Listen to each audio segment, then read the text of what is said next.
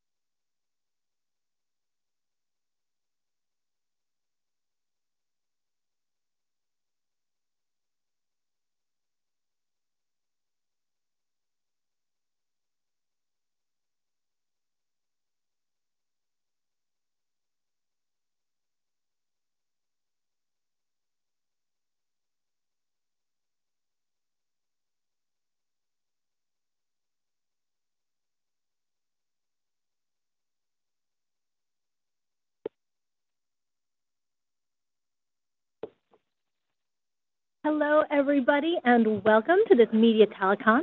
I am Karen Fox with NASA's Office of Communications, and we're here today to talk about the upcoming launch of two payloads, NOAA's JPSS-2, that's short for the Joint Polar Satellite System, and NASA's LOFTID, that's short for Low Earth Orbit Flight Test of an Inflatable Decelerator. The payloads will launch on board a ULA Atlas V, and it's scheduled for 1:25 a.m. Pacific Time on Thursday, November 11th, from Vandenberg Space Force Base in California.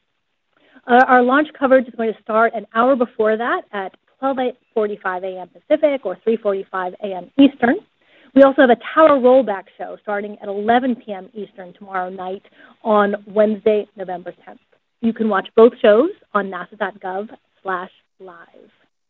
We have several speakers here with us today. We have Satya Kalluri, who is the program scientist for the NOAA JPSS program. We have Ken Jux, program scientist for the Limb Sensor Ozone Mapping and Profiler Suite on the JPSS satellite from NASA headquarters in Washington, D.C. We have Jordan Girth, meteorologist and satellite scientist at NOAA's National Weather Service. We have Heather Kilcoyne, ground project manager for NOAA JPSS, and we have Joe Del Corso, LOFTID project manager at NASA's Langley Research Center in Hampton, Virginia. We are going to have some opening remarks from our speakers, and then we will move to answering questions from the media on the phone as well as from social media. If you're on the phone lines, please hit *1 to get into the queue to ask a question, and for social media, you may ask your questions using the hashtag JPSS2 and the hashtag LOFTID. With that, we will get started. Off to you, Satya. Thank you, Karen. Good afternoon, folks. It's a pleasure to be here to talk about the JPSS mission and why it is important for our nation and also for the entire world. JPSS stands for the Joint Polar Satellite System.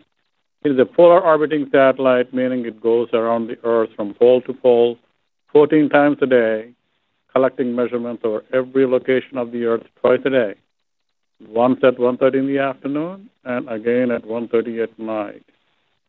We are the leader in an international partnership. That's what the joint partnership is about with other agencies to provide these global measurements for the good of mankind. This is the third in the series of the satellite. The first one was launched in 2011. It's called the Suomi NPP. It finished 10 years in service. The operational satellite, which is the second one that was launched in 2017, is the NOAA 20, and JPSS-2 will be launched, and when it is successfully reached orbit, it becomes the operational satellite and the third in the series. It's cloudy here and rainy and cold in California, sunny over the East Coast. I can see fires over Africa and South America and a hurricane Nicole forming in the Atlantic. And I can also see haze from fires and pollution over Asia, all from the JPSS satellites. There are several sensors that the satellite has on board that make measurements of the Earth in the visible region of the spectrum, like the true color imagery that we can see with our naked eyes, like photographs, as well as other parts of the radiation, such as infrared and microwave regions of the spectrum, which we really cannot see with our naked eyes, but can only see with the sensors on JPSS. These observations provide measurements of various parameters or variables of the atmosphere, such as temperature, humidity, that drive our weather processes. It's a very unique sensor because of the wide variety of observations that the satellite covers over oceans, land, and the atmosphere, like the ozone hole or Antarctica, the three-dimensional view of the hurricanes, like what we are seeing now of Hurricane Nicole, wildfires, air pollution, ocean color from night, and also light from night. With that, I would like to give the mic to my colleague here. Great, thank you. This is Karen Fox. I want to give one quick correction. With that early morning launch, I gave the wrong date. It is 1:25 a.m. Pacific time on Thursday, November 10th. I fast-forwarded to November 11th, but it's Thursday, November 10th. And with that, we will move on to our second speaker, who is Ken Jocks. Thank you, Karen. So many of these observations actually started in the research realm long before the Suomi NPP and the JPSS series started. So NASA launched 3 satellites that are actually still flying today. There was a Terra satellite in 1999, the Aqua satellite in 2002, and the Aura satellite in 2004. Those made a broad stretch of observations that tried to understand the Earth system amongst all of its aspects. And one of the power of these various data sets is their length. So as I mentioned, these have been up for over 20 years now on average. And one of the nice things about the Suomi NPP and now the JPSS series is that it will continue many of those key observations. In particular, we noticed that we knew a number of the sensors on particularly the Aqua satellite were critical for operational weather forecasting. So NASA and NOAA teamed up together to work out which sensors were really needed to assist operational weather forecasting and other key observations going forward. And that was how we started the Suomi NPP project, and it was launched in 2011. So because of these long data sets that we can now get from combining these various data sets together, the data are much more powerful than they would be if they stood apart. With gaps in data records, it becomes very hard to piece things together. So because we now have a regular cadence for overlapping these observations, we'll be able to continue these observations for a long period of time, and the data become more and more powerful for really understanding how the Earth system changes over the decades of time period. Actually, NOAA and NASA have a history of collaborating, in particular on ozone observations, since long before even the Terra satellite. We've had both launched observations for ozone from satellites for a long time before that, and we've been doing ground-based observations and airborne observations related to ozone in particular over a long period of time. So this is just kind of an example about how our two agencies work together and will continue to work together going down the road. So with that, I'll pass it on to Jordan. Next up, Jordan Girth. Thank you so much. I'm Jordan Girth, the National Weather Service meteorologist and satellite scientist charged with overseeing the weather observations that are available to over 120 of our field offices nationwide. The National Weather Service has a mission of saving lives and protecting property. JPSS supports our ability to meet that mission. I'm excited to join you today as we prepare for this momentous launch that is the culmination of the collective effort of NOAA, NASA, and our industry partners.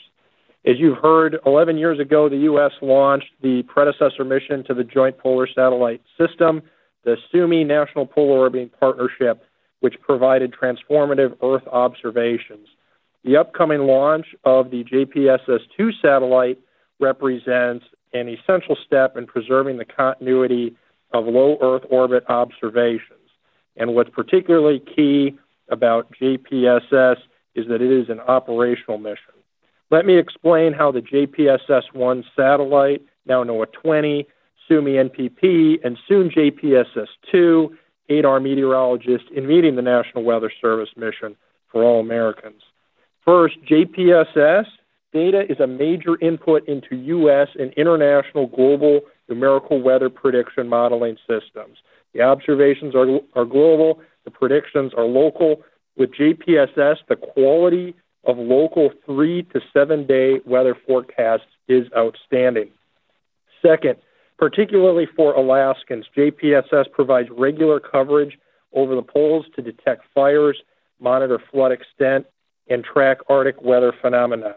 And for all Americans, JPSS provides more than twice daily observations over the Atlantic and Pacific Oceans that helps meteorologists monitor weather systems where we do not have the benefit of weather balloons and only limited buoys compared to the dense weather station network over land.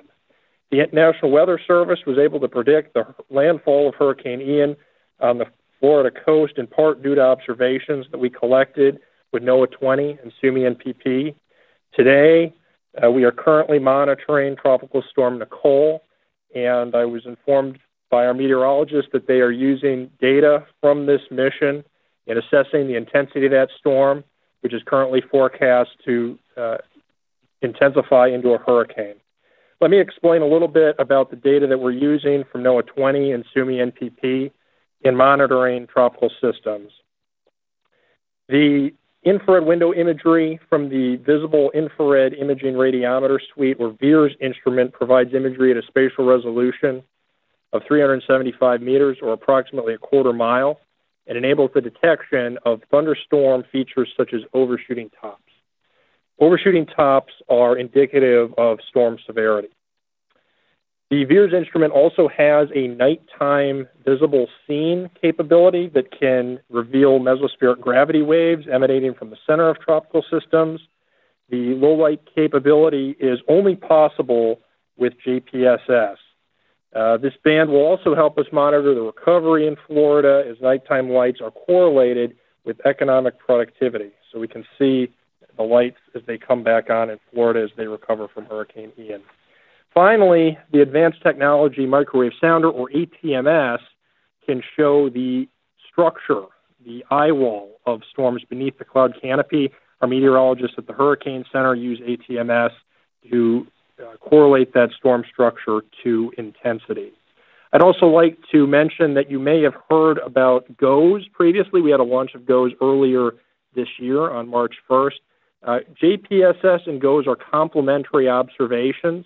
The difference I like to say is that we get a nice view of the contiguous U.S. in this hemisphere with GOES, and we get more detailed information, but less frequently with JPSS. So both of those satellites are a huge asset to our forecast capability. I'd like to thank you for joining us to talk, and for me to talk about the benefits of JPSS to the National Weather Service. As soon as these remarks have concluded, I look forward to your questions. Go JPSS-2. Fantastic. Thank you, Jordan. Next up, we have Heather Kilcoyne. Thanks, Karen. The JPSS ground system includes everything necessary to get the data from the satellite in space into the weather forecast. The system receives data from the satellites with antennas at the ground station, delivers the data using networks that transport the data across the globe, and processes the data using software and hardware that transforms the raw satellite data into the data products that we use in the weather forecast and climate models. The two JPSS primary ground stations are located near the North Pole at Svalbard, Norway, and near the South Pole at McMurdo Station on Antarctica. Our backup stations are in Fairbanks, Alaska in the north, and Troll, Antarctica in the south. Each of the primary ground stations sees every one of the 14 passes per day for each polar orbiting satellite. The backup stations only see about 9 to 11 passes per day, as they are further from the poles than the primary stations. Together, the ground stations gather about 400 gigabytes of data per day, which is equal to about 200,000 digital photos or streaming 80 movies per day. The data is then processed in the ground system to over 7,000 gigabytes of data products per day. The system is a multi-mission ground system and also takes data from the ground stations from our partner missions with the DoD, the Department of Defense, Japan, and Europe. The data is then processed at their home agencies and shared for input into all the global weather models. These missions are timed to provide multiple observations over one location per day at different times so that we can observe how weather patterns and other temperature changes during the day, which are critical input for weather and climate models. The JPSS data processing system successfully migrated to a cloud-based architecture in early 2021, which is paving the way for an integrated enterprise NESDIS data processing system for all NOAA satellite missions in the cloud over the next several years. The migration to cloud allows the data processing to use technological advances in processing hardware much sooner than the traditional hardware technical refresh schedule, allowing the government to focus more on software and product innovation that can benefit the end users and reduce data latency and improve data products. Thanks, Karen.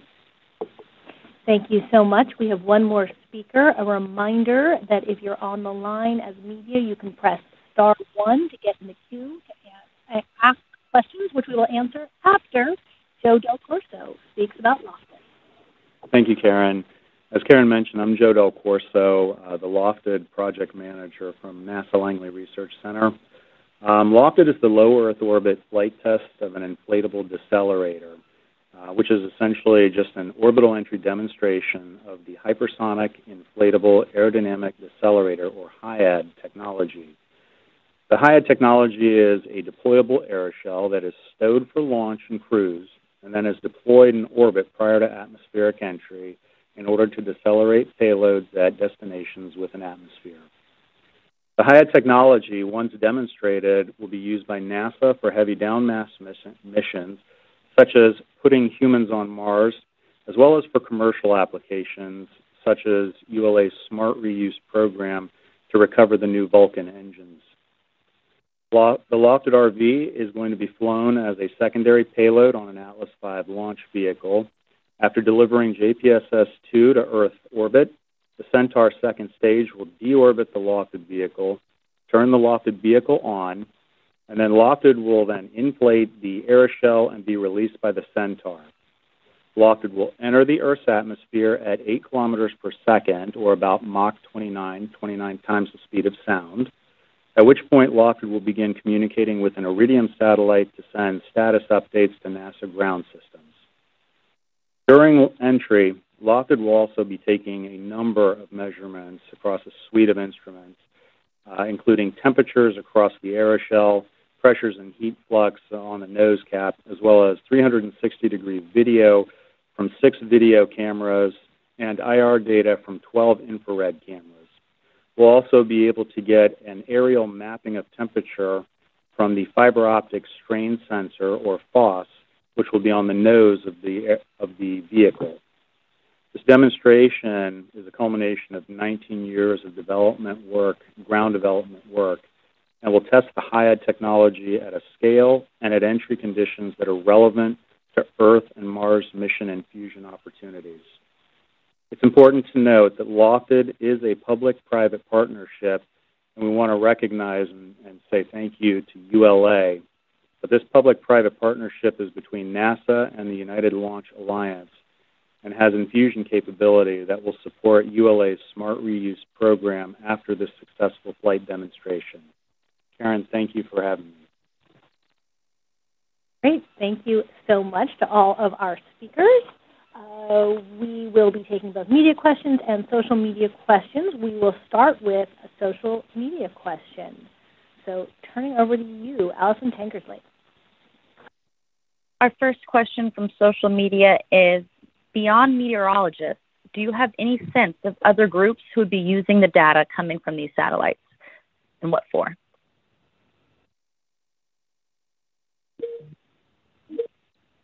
I'll be happy to take that question. This is Satya Kalluri from JPSS. While the satellite is designed for weather prediction, that is not the only reason for the satellite that is being launched. The satellite takes images of the Earth, like I said, twice a day. And with these images, we can look at drought conditions, which are very important for forecasting food productivity. We have global users who use the data sets from a satellite. We create a product called the vegetation index or the vegetation health. This is one of the primary products that the Department of Agriculture uses to measure how global crop production is going on, identify hotspots for drought, so that we have a good assessment of food production around the world. In addition to meteorology and, like I said, food production, we also make measurements of the ocean color. It is very important to look at ocean color for at least two reasons. One of them being monitoring the ecosystem of the ocean for bioproductivity, because the fish feed on phytoplankton for growth and productivity. The second one is when there are harmful algal blooms, which devastate fisheries as well as coastal habitats. We can detect them and track them using ocean color. In addition to this, we can also measure air quality, for example, smoke and smog, emissions from fires that are very important for issuing air quality alerts. We can also look at polar ice caps and how they are changing over time, how the polar ice is moving. We can look at the ozone hole. These are all the non-meteorological applications. The daylight band that George mentioned a few minutes back is a very unique capability. We can, in fact, look at illegal fishing at night based on the lights that they carry.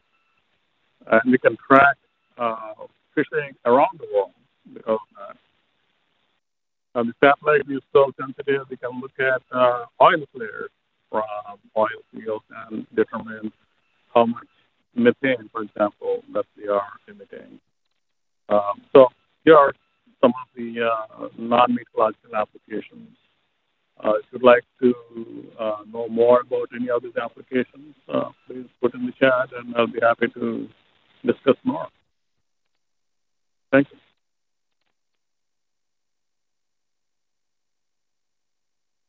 Thank you all. Thank you so much, Satya, for that answer. We will go to the next social media question. The next question from Matt on Twitter asks, will the LOFTID aeroshell reentry be visible at all from the West Coast?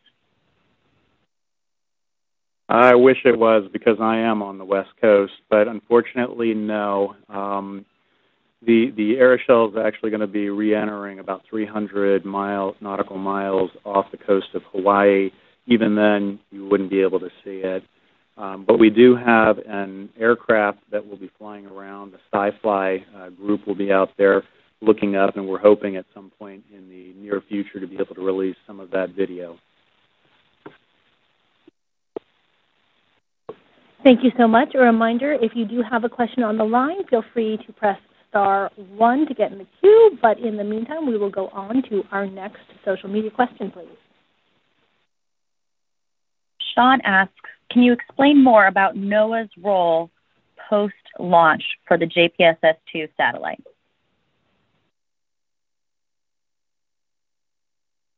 So NOAA's role post-launch, it's a NOAA mission.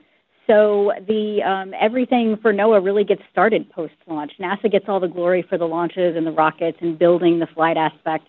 But after that, it's NOAA's mission for everything that Satya just talked about, and weather input to the weather models, the climate models, working with all the partners and using the non-meteorological aspects. But it's NOAA mission, so everything will be following along with it for years to come.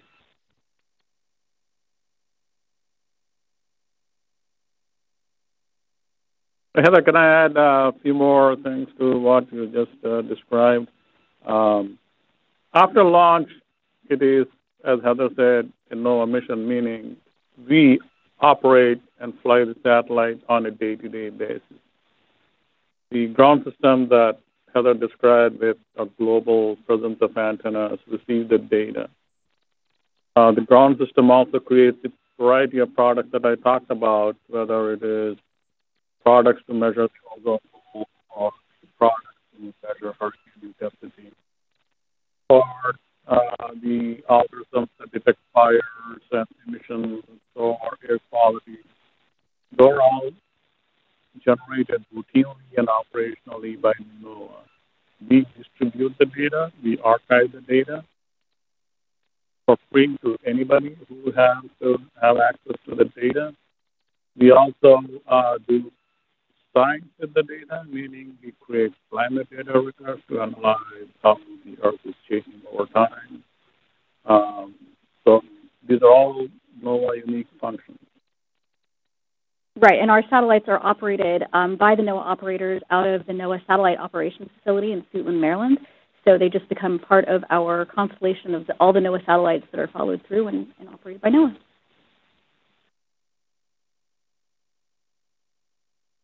Thank you so much. We're going to have time for just two more questions, both from social media. So handing it back to you, Allison, for the next one.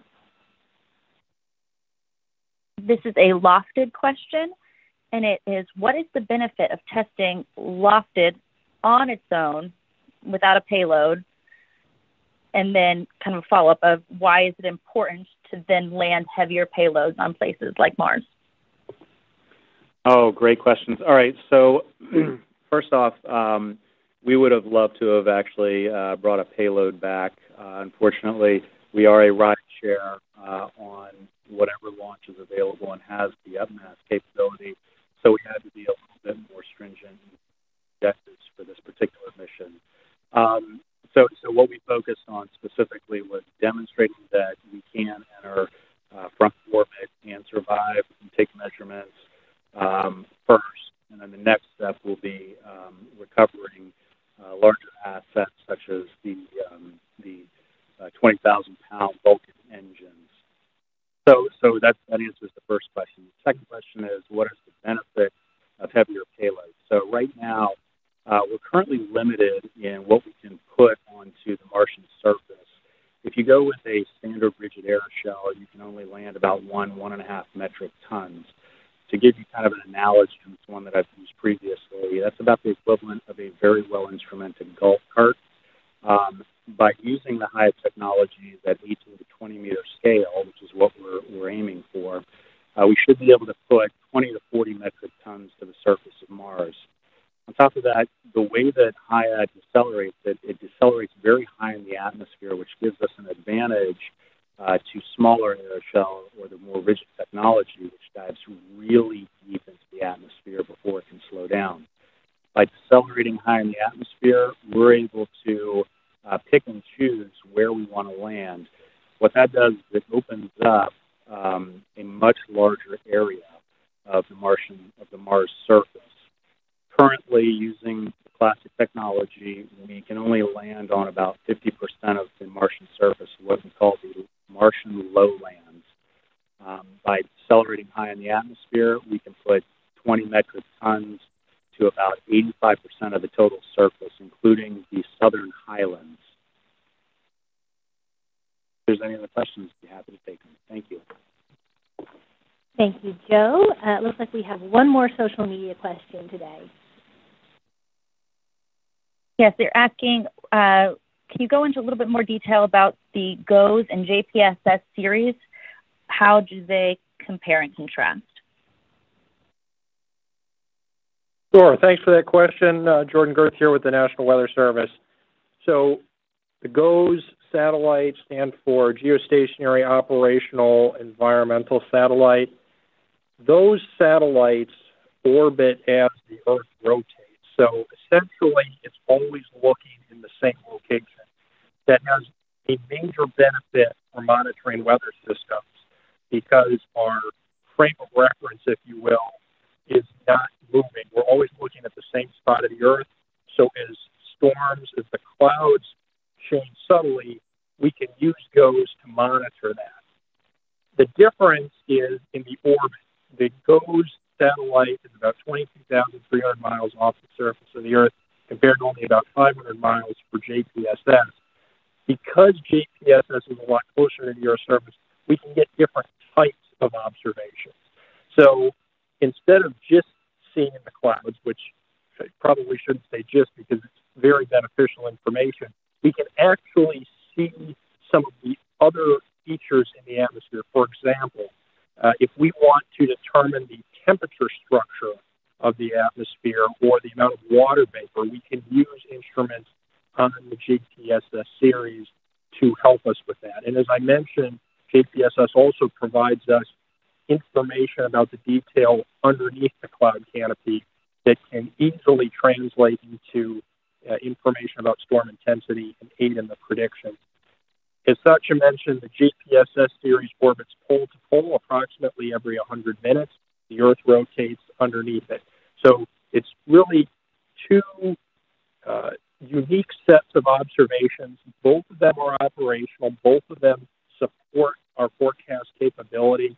And we're very happy to be able to see this JPSS-2 launch because of its global collection of observations. And at the end of the day, in order to have good weather, local weather predictions, we need to have all of those global observations to inform our meteorologists. Thank you so much.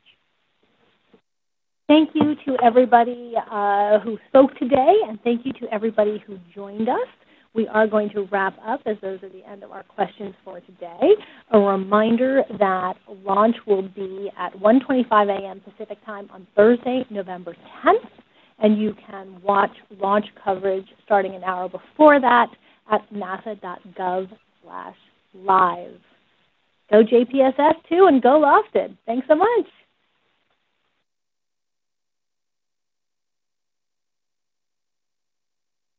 That concludes today's conference. Thank you for participating. You may disconnect at this time.